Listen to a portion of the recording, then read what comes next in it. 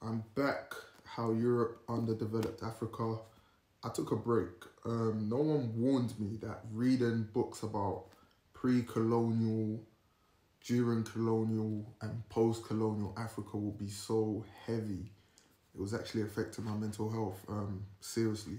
So if you're going to read this book or any book about um, Africa during colonization, just be ready. It's quite heavy. It's quite heavy. So I'm back anyway, um, and I'm here to just clear up some stuff because I've had lots of questions, and I'm not a historian.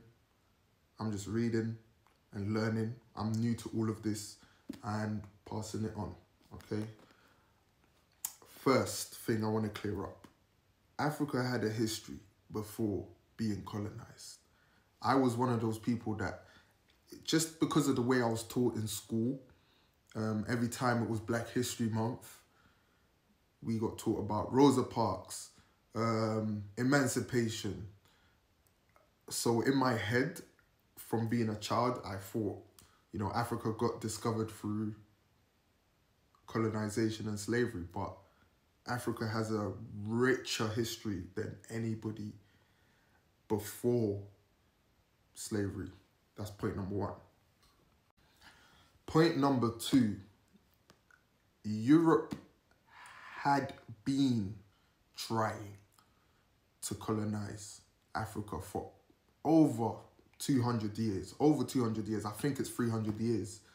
And Africa was just too strong. We had empires. We had, very strong technology. We had everything above them. And what happened was they befriended us for 300 years, got the inside scoop basically, and destroyed us internally in order to colonize. And it took 300 years. And one thing that Europeans are good at is taking notes and passing it on to their later generations. And that's what happened.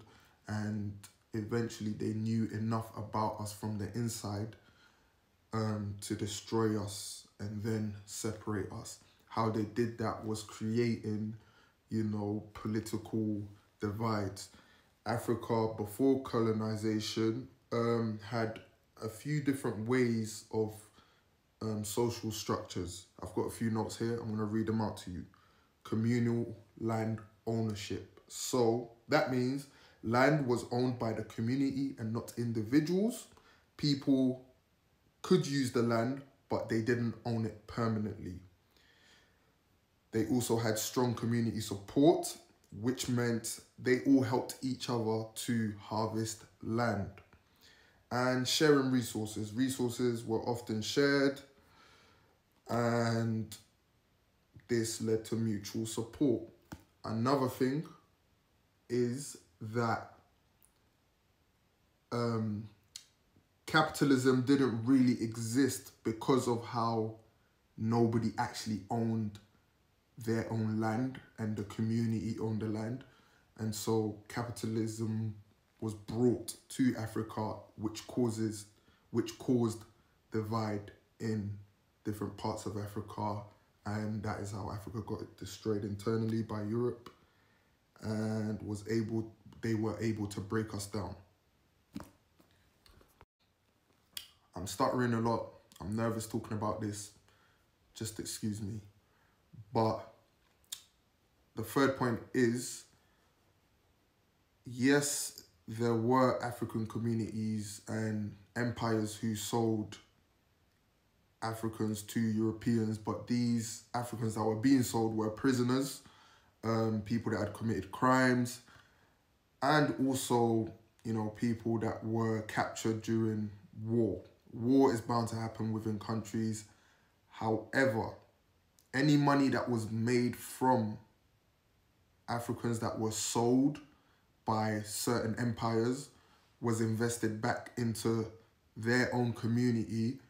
And that's why, the Benin Empire, the Homie, were so formidable, because they were putting the money back into the people. Now, people always come with the argument that, you enslaved your own people and you sold your own people.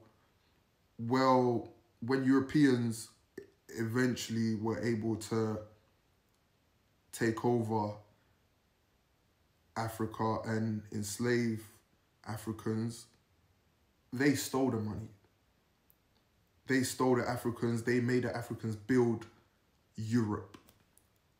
We imprisoned prisoners, criminals, made them, harvest land, made them work. And that's why we had so much, because we had resources. The moment we started losing was when you took everyone and we had no one to harvest our land. And what would happen during slavery was Europeans would take the youngest, the strongest, the most able-bodied.